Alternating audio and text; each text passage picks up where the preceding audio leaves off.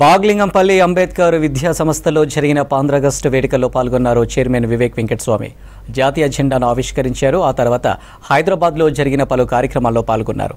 కార్మిక నగర్లో జరిగిన బైక్ ర్యాలీలో కేంద్ర మంత్రి కిషన్ రెడ్డితో కలిసి పాల్గొన్నారు. ఆ తర్వాత చింతల్ బస్తీలో వెంకట స్వామి మెమోరియల్ భవనాన్ని ప్రారంభించారు. చింతల్ బస్తీకి కాకాకు ఉన్న అనుబంధాన్ని గుర్తు చేసుకున్నారు.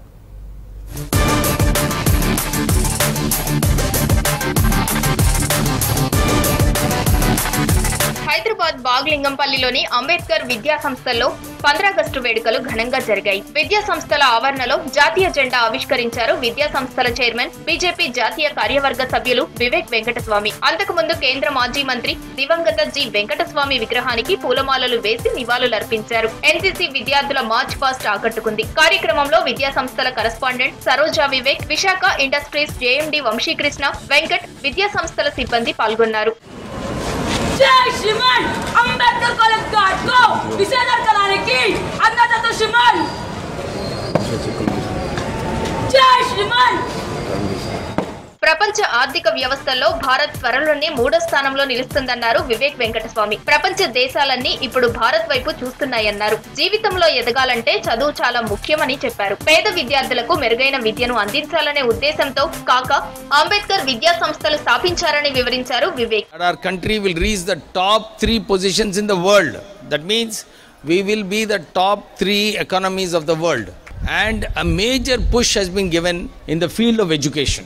I think education in the future will be the strength for all the students and also this country. So I would take this opportunity of saying that Dr. B.R. Ambedkar College institutions that I need to provide education for the poorer sections of the people, good quality education. ఎంతో మంది త్యాగాల ఫలితమే దేశానికి స్వాతంత్ర్యం అన్నారు Visakha industries JMD Vamsikrishna. స్వాతంత్ర సమర యోధులను గుర్తు చేసుకుంటూ వారి అడుగుజాడల్లో నడవాలని చెప్పారు.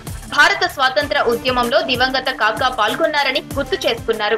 మన పెద్దలు చేసిన కృషి గుర్తు చేసుకొని మన ఫ్యూచర్కి, మన భవిష్యత్తుకి, మన కల్చరు, మన వాల్యూస్ గుర్తు చేసుకొని నేర్పించి సరి అయిన దారిలో మన భవిష్యత్తును నడిపిస్తామని కోరుకుంటున్నాను. మా తాతగారు కాకా వెంకటస్వామి గారు కూడా ఇండిపెండెన్స్ మూమెంట్లో పాల్గొనడం జరిగింది. మన స్టూడెంట్స్కి ఒకటే ఒక విషయం చెప్పదలుచుకునేది ఏంటంటే, highest population with highest GDP growth rate తీసుకొని వస్తే మన దేశం నంబర్ 1 పొజిషన్ లో ఉంటుంది. స్వాతంత్ర దినోత్సవం సందర్భంగా హైదరాబాద్ లో పలు ప్రాంతాల్లో పర్యటించారు వివేక్ వెంకటస్వామి. సికింద్రాబాద్ లోని కతరా బస్తీలో జరిగిన 15 ఆగస్టు వేడుకల్లో నార్త్ జోన్ డీసీపీ చందన దీప్తితో కలిసి పాల్గొన్నారు. బస్తీలో ఏర్పాటు చేసిన హెల్త్ క్యాంపును వివేక్ ప్రారంభించారు.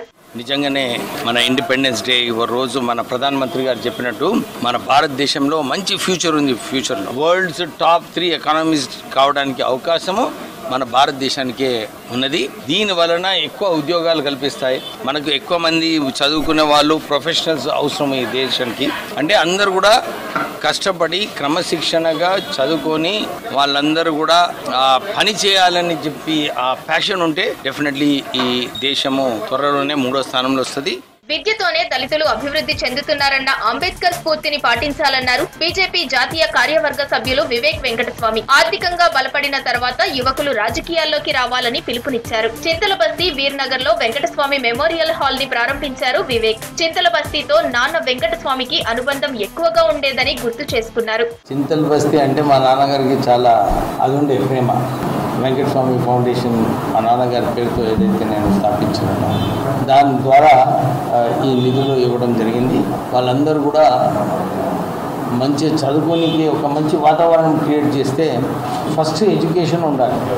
ఎడ్యుకేషన్ ఒక పవర్. దాని తర్వాత ఆర్థికంగా మంచిగా కావాలి. మంచిగా అయిన తర్వాత రాజకీయాల్లోకి రావాలి. రహమత్ నగర్ డివిజన్ కార్మిక నగర్ లో జరిగిన ఇండిపెండెన్స్ వేడుకల్లో బీజేపీ స్టేట్ చీఫ్ కేంద్ర మంత్రి కిషన్ రెడ్డితో కలిసి పాల్గొన్నారు వివేక్ వెంకటస్వామి. ఆగస్టు 15 సందర్భంగా జరిగిన బైక్ ర్యాలీలో పాల్గొన్నారు. జాతీయ జెండాలతో ర్యాలీ తీశారు ముఖ్య నేతలు.